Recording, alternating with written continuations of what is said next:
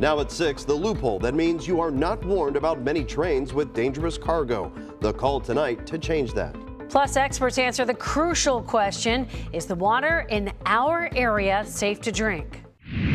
Trying to escape domestic abuse can turn deadly. The new Kentucky push to keep survivors safe. This is WCPO 9 News. Thanks so much for joining us at 6 o'clock. First tonight, Governor Mike DeWine says state officials had no idea that the train that derailed in East Palestine, Ohio, was carrying hazardous chemicals. And to kick off our team coverage tonight, investigative reporter Craig Cheatham joins us now from the newsroom with the governor's concerns and also the changes he wants Congress to consider. Craig and Tanya, at a news conference that ended about 90 minutes ago, the governor said the railroad, Norfolk Southern, didn't give state officials advance notice that the train carried hazardous chemicals. That's because the law didn't require it.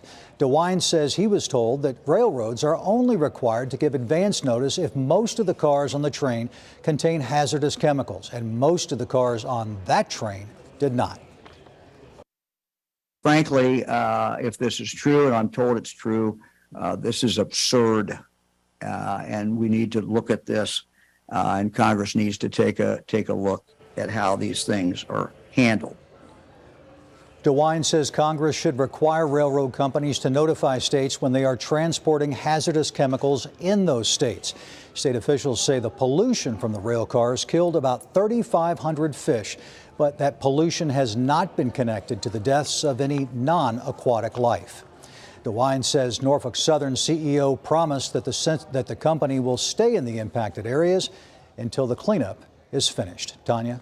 Craig, thank you. So the streams that were affected do run directly into the Ohio River about here, far, far upstream from Cincinnati. The head of the Ohio Department of Natural Resources says the Ohio is so large that chemicals will quickly dissipate within that river. And we're told it could take a week to reach our area. And we've been assured from the Greater Cincinnati Water Works that they can turn off their intake valves to avoid the chemicals altogether should they be detected, and could provide additional treatment if needed. And to that point, our team coverage continues with WCPO 9 News reporter Jessica Hart, who's live right now. So Jessica, we see the river, of course, behind you. You spoke with a local organization that is actually doing the testing on the water there.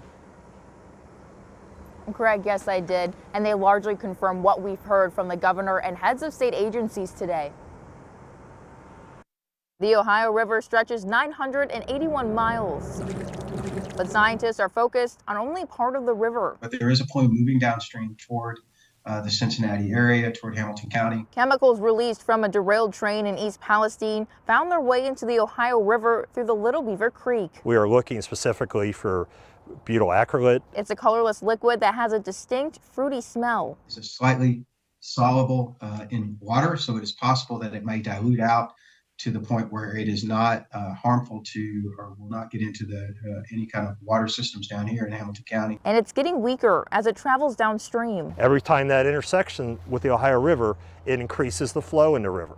And so if you have the same amount of chemical that's moving down the river, it's going to dilute. If the chemical reaches the Cincinnati area, Greater Cincinnati Water Works is prepared to filter it out by using granular activated carbon. So doing that, then when we put this in a filter bed, when the water passes through the filter bed of carbon, the chemicals and materials will stick to the carbon, and so when the water comes out, then it won't have those contaminants in it. Greater Cincinnati Water Works tells us no vinyl chloride has been detected in the Ohio River. When the plume reaches our area, Waterworks will close their intakes as a precaution. They say it won't cause any problems because they have several days of reserves. Reporting live from the banks of the Ohio River, Jessica Hart, WCPO 9 News.